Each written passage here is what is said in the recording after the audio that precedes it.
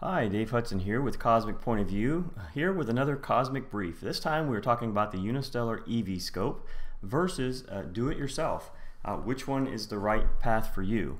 And so if you haven't been to the channel before, this is a Cosmic Brief, which means it is meant to be very brief and to the point. So no fancy graphics or videos here. We're just going to jump right in, get right to the technical details so that you can make the quickest decision you want. Now this is part of a brief for an entire video series, so there's going to be probably 8 to 10 complete videos in this series that will break all of this down in detail. We'll actually show you the scope in use, show you some other products in use, and how to build your own if you want to do this yourself. So let's just jump right into it.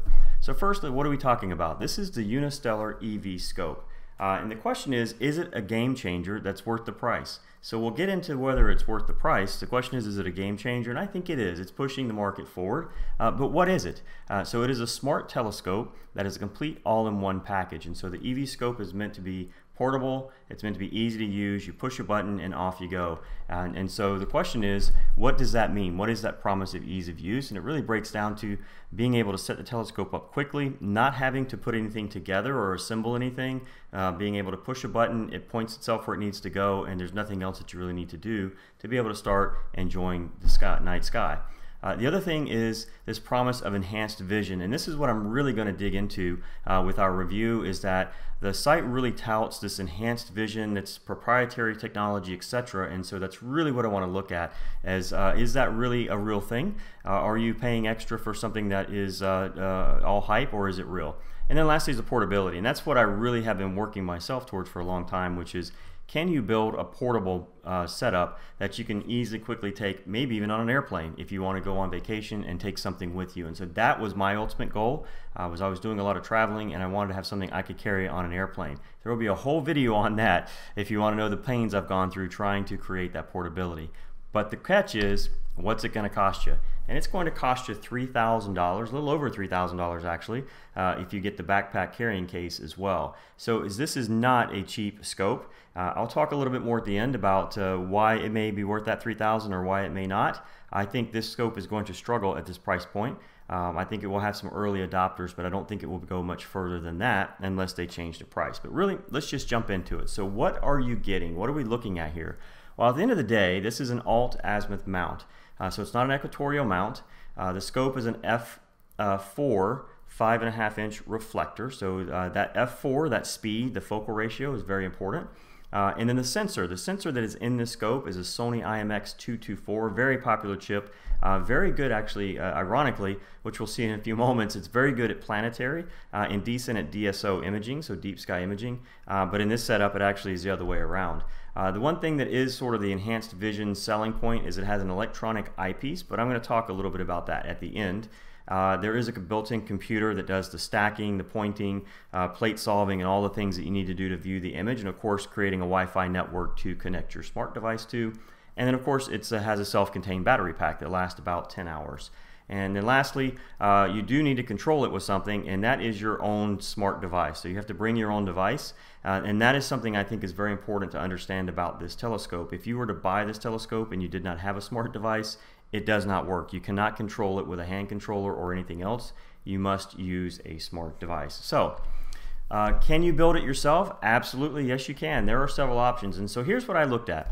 I really took all of those components and said, well, how can I buy something very similar to that, and even maybe change it up a little bit to see what we could get to. So if you'll focus here on the second column is the Ioptron AZ Pro, so the Ioptron Alt-Az Pro mount. That's a pretty beefy Alt-Az mount, and it's quite costly. It's $1,299. But it is a very, very sturdy mount. It handles up to about 30 pounds of payload, so a lot more than you need for this. However, it does certainly get you what you need, and I'll cover that in just a moment. The ZWO ASI 224 camera is the one that I selected because it's the exact same chip, and it's non-cooled, which is also an important aspect. And then for a battery pack to run everything, a Talent Cell, which are sold on Amazon, has a great battery pack that I've had good luck with. It will last you all night. That will run actually the camera, your computer, and the telescope itself. The Alt-Az Pro has a built-in battery pack itself, so it lasts even longer. And then the computer you need to run this, or a CPU, I chose the ZWO ASI Air Pro. You have other options you could choose out there. I think StellarMate has an option. There is a Raspberry Astro option out there. And then what about a carrying case? Well, really, I think you can get away with a TSA backpack. And what I mean by TSA backpack is just one that conforms to the TSA standards. Again, a separate video on that and how you package this thing up. But really, you could just use a carry-on luggage if you take care with it. And then there are some things you will need, batten-off masks, some cables, adapters, and again, if you watch my other videos, you'll see me get into exactly what you need to build all of this. But I also said, well, let's take it a step further. What if we were to go and look at other, maybe possibly cheaper options? So that iOptron AZ Pro is going to run you about $2,200 all in. So again, you're already saving $1,000. And so how does that compare? And then you've got the Celestron Nexstar 5 SE. Same thing, all we've done here is change out the telescope and the mount for the Celestron 5 SE, which is an all-in-one package you can buy for $699. But everything else is exactly the same, except you do need to buy a Starizona Night Owl 0.4 focal reducer. If you remember earlier, I mentioned that f4 focal ratio is going to be critical, so we want to have the same focal ratio. So that's going to run you $1,662, which is about half the price of where we were before. And then lastly, I said, well, there is the Orion Starblast auto tracker, a 114, and it's a very compact, doesn't come with a tripod, actually comes with a little stand that you can put it on a tabletop. That is the telescope. It's a 114 millimeter reflector. It's actually at f4.4, so it's a little off from what I wanted, but I was able, I could have put the Cometron, or actually I did put the Cometron on there because the Cometron from Celestron is an f4 scope. But anyway, basically the other same setup. Said you could have bought the optional tripod, but that'll get you in the $1,000 range, anywhere from $1,000 to $1,243 if you want to get the optional tripod. And so you'll notice I do have that you do need, and your cables jumps up quite a bit. That's because you do need to buy the handheld. You cannot control this with a computer without a handheld. But let's just jump right into that. And so the question is, can you build it, but does it work? So here's the short answer. The iOptron AZ Pro worked like a champ, had a great time on that, so definitely check out that video. I spent all night with these two scopes side by side battling it out. Another night I took out the 5 SE, and it did quite well itself. However, it did have one shortcoming that I will cover in just a moment. But it worked quite well and gave me great views, so that is another option. The Orion Starblast Auto Tracker was an utter failure. That mount just does not track well at all, and it was not good enough to be used in this situation. Again, you will see that in my follow-up video where I show the 5 SE and the Orion DIY. But the bottom line is you have two very viable options, the iOptron AZ Pro and the Celestron 5 SE. So what are we talking about here? What is the difference? Well, what's working? To begin with, the eVscope, again, you set it up on your tripod. It has a GPS. You basically just take the scope cap off, turn the scope, point it anywhere. It takes a picture, plate solves, and it's ready to go. The iOptron is actually very similar. It has built-in GPS. You can go ahead and set it up, and though you do have to do the star alignment, when you get to that point, it is pointing roughly in the right part of the sky.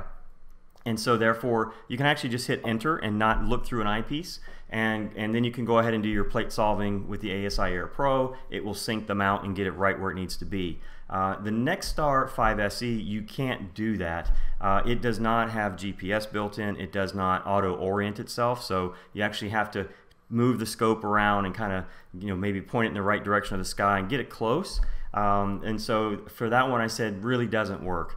For the Orion, there's no option at all. That thing is completely manual, and it was very challenging to get to do that. So how about tracking? This is the other big piece you need to do. So what I was really looking at is, can you do a 4-second exposure without oblong stars, and can you keep the object that you're looking at within a relative field of view for about 15 minutes? eVscope, I got to give them credit, does a great job. That's a really well tracking mount, and it takes really great pictures. The iOptron AZ Pro, also rock solid, just as good as the eVscope. I would say I would put those two side by side in terms of their capability to track. And then you've got the Nexstar 5 SE, which wasn't as good. So I would say, it did keep it in the field of view. It kept it in the field of view for a good 20-25 minutes, but it did drift more than the eVscope and the iOptron. However, with the 5 SE, you do have the option of doing equatorial mode, so it does give you some additional options, which would probably give it a plus in this category in the long term. Stacking a live view capable because we're using the ASI Air Pro. All of these are able to do that, and portable enough. I believe so. Again, there'll be a separate video that I will show you how you can pack this up and get it just as portable as the eVscope. So I think we've got, really my winner here is the iOptron, and I'll talk about some additional options. But let's really take a look at what we had. So what you're going to see as we go through these next few pages is the live, the comparisons, right? So this is live view, and so this would be what you're looking at in video mode. And so with the eVscope, a couple things to point out here. What you'll notice is the image seems softer. It seems almost actually blurry to some degree with the eVscope, and I'll explain why that is in a minute. Focus was spot on for all of these tests I did. The collimation was done, so everything is exactly the same. For the DYI, which in this case is the iOptron with the ASI Air Pro on the Cometron 114 reflector, it just looked crisper and cleaner. I really liked what I was getting a lot better. This was again the live view as you're looking at it in video mode, if you were, right? So not too much different here. Don't see anything that makes me really want to say I want one scope over the other. So now let's get into the enhanced vision, and so they call it enhanced vision, and really all we're talking about here is that the eVscope is stacking, live stacking, right? Just like the ASI Air does, just like SharpCap now does with its live stacking software, etc. But I found this very interesting. So it looks like the eVscope doesn't have a light pollution filter, and it didn't handle the light pollution quite as well. The one thing with the eVscope is it is completely automatic, which means you have very little to no control over what the image looks like, and so you're kind of stuck with that. With the ASI Air Pro, you have a lot of ability to control the image and what it looks like, and it also didn't seem to have this problem with this red fringe that was on it. Now these scopes were right next to each other in the exact same spot, so this wasn't a lighting difference or some other problem. This was or maybe there's something wrong with the chip, I'm not sure, but it just, you know, this is where I started to say, okay, now the DIY one is looking much different, much better to me. And so here we had 56 stacked from the DIY, and it doesn't tell you number of stacked, but it's doing 4 seconds, so 4 minutes. So you can do the math there and figure out it's very similar to what we're looking at with these two images. But here is where I started to say, the DIY is starting to look a little bit better. The stars are rounder, they look cleaner and crisper. I'll talk about that in just a moment. Next would be, well, let's look at a DSO. So let's look at the M1, the Crab Nebula. And what I did notice, and I'm going to go ahead and call this out here, is that when I was looking at the timestamps on my screen, I would notice, for example, that when the eVscope, even though my iPad had said 20 minutes had gone by, it may say down in the bottom there 7 minutes. And so I think it was counting stacks. It doesn't tell you how many it rejects or throws away, and so it's really hard. And I did notice that, especially for some reason on the Cigar Galaxy, it really has a hard time. It seems to throw away a lot of the images, whereas the ASI Air Pro, you can see here, 0 ignored, right? It had no problem stacking all night long. And then one of the things you're going to see as we go to the next images is sort of the softening that you're going to see in the eVscope images. And so I'll talk about that when we get over to M42, because I think it makes a lot more sense here. But again, exact same time on both of these. They started at the same time, and you can see I think you have a better image. Now, one thing to call out is that on the DIY for the ASI Air Pro, you do not have 4 seconds as an option, and so I did 5 seconds. And so yes, you do have 1 second of extra exposure time here, but again, I think that's part of it. With the eVscope, you cannot go longer than 4 seconds. That's all you can do. They won't allow you to go any further than that. So you know, the fact that the ASI Air can go to 5 seconds or 10 seconds shouldn't be held against it, because the eVscope can't do that. So there's your first ding against the eVscope, is not being able to go longer than 4 seconds with an exposure. So now let's get over to something like M42. Now what you're going to start to see here is that you actually have field rotation, right? Which you know you're going to have to deal with that. And I would say they both dealt with it quite well. No problems dealing with the field rotation. Now what I did realize the eVscope was doing is, as it's going along, it appears to be cropping the image, and so it's kind of hiding the field rotation as you go along. Whereas with the ASI Air Pro, you know, you just see it right there in front of you. Now you can crop that out as well in your own image. But here's where the real difference is in these scopes. And so for the eVscope, what I think I figured out is going on is that, number one, they are using the histogram and really clipping in very, very strongly on the blacks, And so you end up with a lot of data cut off, number one. Number two, they are running some sort of noise reduction routine, which gives it this blurry effect. So if you look at the image on the right, you'll notice that it's very sharp. You can see the details in the gas lanes, and that it looks, very much as you would expect it to look. Whereas on the left, I noticed that even as more and more data came in, the image never really got any cleaner, any clearer. It was this blurry, little blurry looking image from the eVscope. And this is on all targets. You'll see this is something. And even when you look at the stars, again, go look at the video I have. I zoom in on these stars, and you can really see that the eVscope is doing something to cause it to be blurry looking. And again, I do think what they're doing is running some noise reduction routine. I actually pulled up Photoshop, pulled in the DIY, the iOptron image into Photoshop, ran noise reduction, and the image ended up looking a lot like what was on the eVscope side of the house. So I think they've got this automatic processing going on, this proprietary enhanced vision technology, which is it's good for someone who doesn't know how to do anything, but it's also a negative because it's giving you a worse looking image. So that is quite a stark difference to me in what you're getting from an image quality perspective. However, if you're wanting to go out and just see some dark DSO, some deep sky objects, then yeah, the eVscope works great, but I think you're getting something better out of the DIY. So then we go over to the Horsehead Nebula, and I would say the eVscope did very well here as well. But again, you can see these stars, again, everything looks softer, right? Whereas you've got a nice, sharper, cleaner image. And I think here you can really see that, yep, exactly that's what's going on. You've got noise reduction.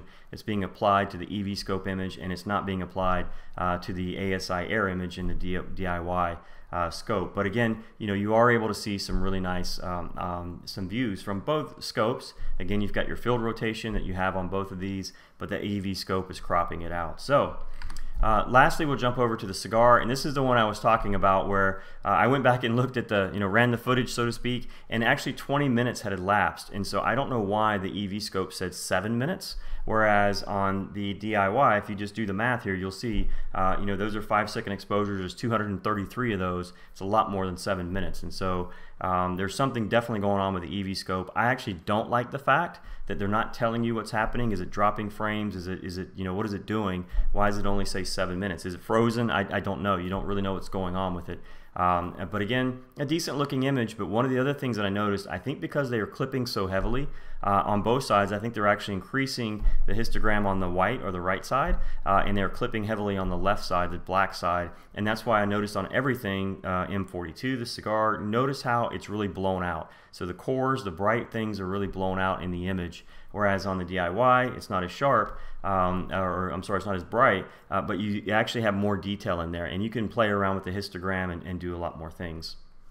Okay, so lastly, let's talk about how does the eVscope do with solar system, and this is where I think you really run into a lot of problems because you cannot change the focal length on the eVscope. It's an f4 4.5-inch reflector, which means you're at 450 millimeters. It's actually 3.9, f3.9, which gets you to 450 millimeters of focal length.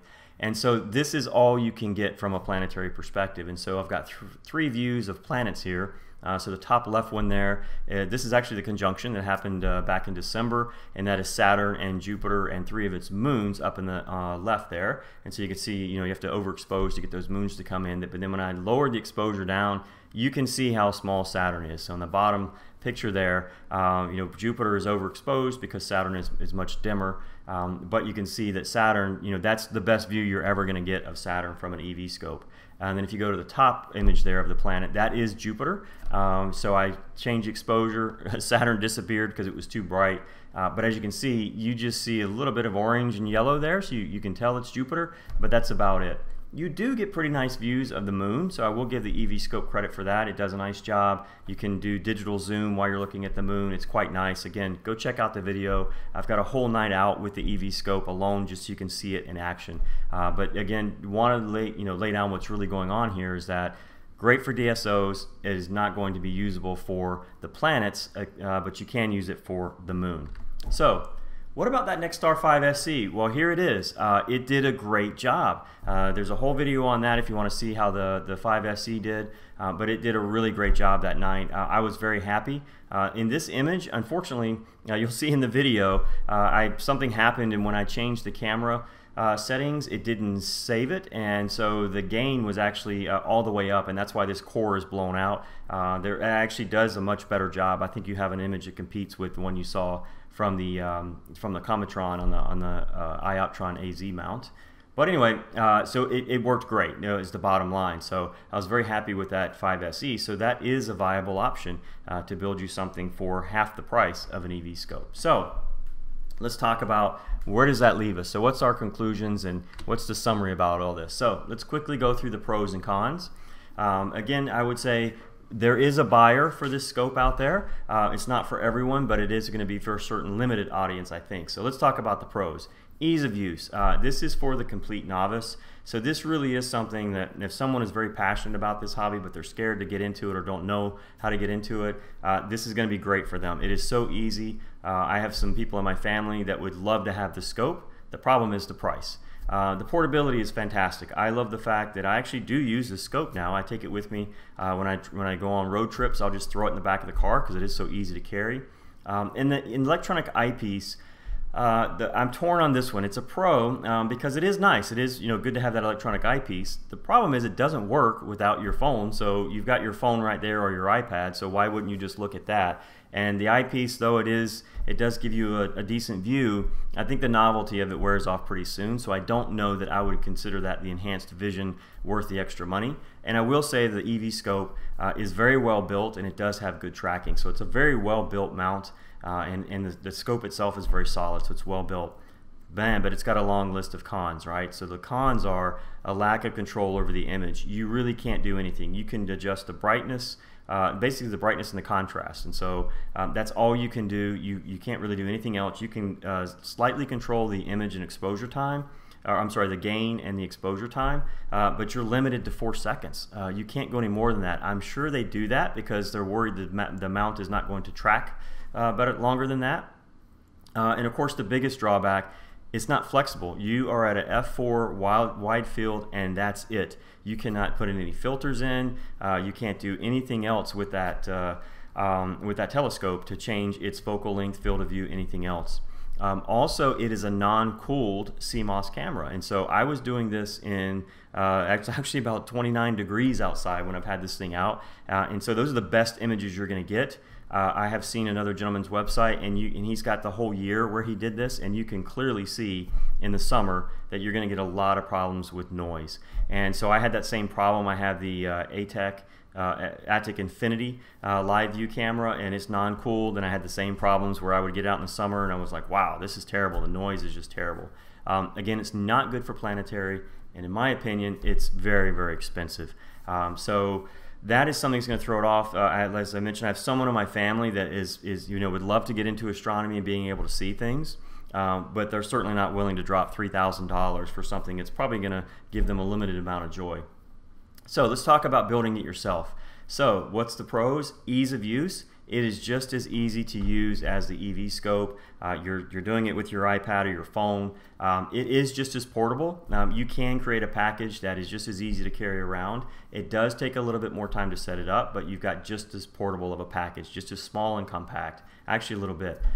You do not have an electronic eyepiece. I shouldn't say that under a pro. This is really more if you don't have the electronic eyepiece. It has good tracking, right? That Ioptron Altaz Pro did a great job of tracking. It's a very solid mount. Very flexible, right? So now you can do all sorts of things. You can add in Barlows, you can do planetary, you can add in filters, you can do all sorts of things.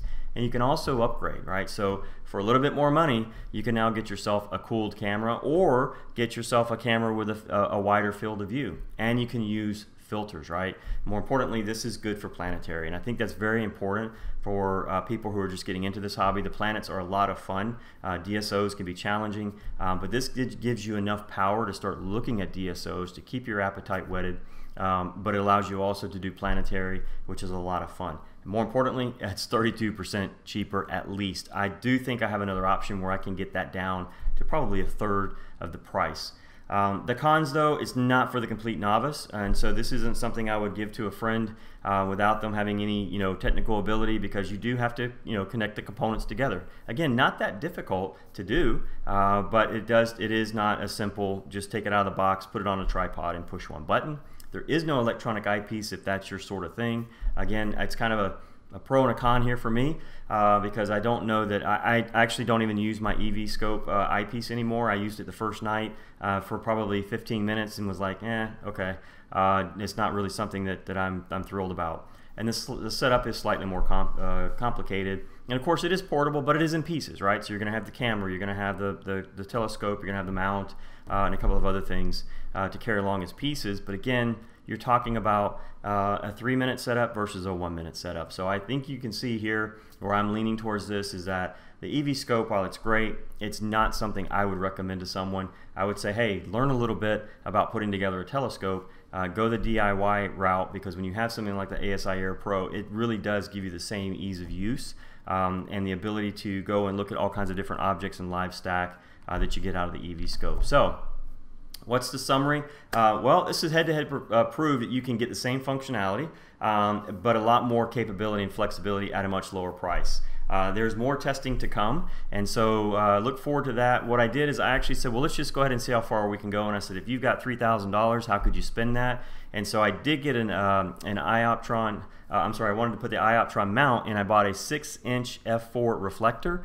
And that is not going to work. I was looking at that. The iOptron mount can handle it, but you're talking a 6-inch reflector. It gets way too big to start carrying around. So then I said, okay, well, how about if we do the iOptron Cube, which is the little brother, if you will, to the iOptron AZ Pro, which is a much lower price. And so that gets you down to $1,300, and you could probably do the same thing. And then you got the iOptron Cube Pro, which is just a few more dollars, and I think that really will probably get you exactly what you need. It has GPS, it does the proximity alignment, everything else. And then you do have another option here if you wanted to say, hey, I want to kind of go a little bit crazy with this. You could go and buy the Celestron 5SC OTA, right? Just the optical tube. You could get the stars on a focal reducer, but then you could take that and put it on an iOptron Cube Pro. And to me, you're kind of getting the best of all the worlds there. You've got a great SCT, you got a little bit more aperture, you're definitely going to be able to get yourself a lot more focal length when it comes to looking at the planets, and you could get a different camera. So I actually said instead of the 224, use the 178 MC, which gives you a much wider field of view. And so I think for $2,000, now you're starting to talk about a cooled camera, because you could go with the 183. So these are some other options to think about. The bottom line is, when you've got $3,000 to work with, there are a lot of other things you could do to give you a lot more capability. So what's the conclusion? Well, my conclusion is that while it's a good idea, I think it's like the Tesla of telescopes. It will push the industry forward. It's going to really make other companies say, hey, we've got to get this type of ease of use and capability into the hands of our users. However, I think it's way overpriced, and it's going to have a very niche market. I think you're going to have a few people that love this thing to death, but I would not recommend it to anyone else. The problem is that, as I mentioned, someone that's a novice just trying to get into it, unlikely to want to drop $3,000 just to check out this hobby, right? So more importantly, the enhanced vision, in my opinion, does not live up to the hype. It doesn't do anything more than your run-of-the-mill live stacking software. As a matter of fact, I would argue it actually does a worse job, because it's trying to automate everything, and it gives you a worse looking image than you could using some of the live stacking software. But if you're looking for a simple all-in-one package and you don't mind the price, it is a really well-built piece of gear. And so I would say if that's what you're looking for, go for it. It'd be a great thing. So get more details. This has been the Cosmic Brief. If you want to see the full multi-part series for all the details, live testing, and information on how to build this yourself and make it portable, go check out my YouTube channel, Cosmic Point of View. Subscribe, and I'll start posting all the rest of the videos in this series to tell you all about the Unistellar eVscope and how you can do it yourself.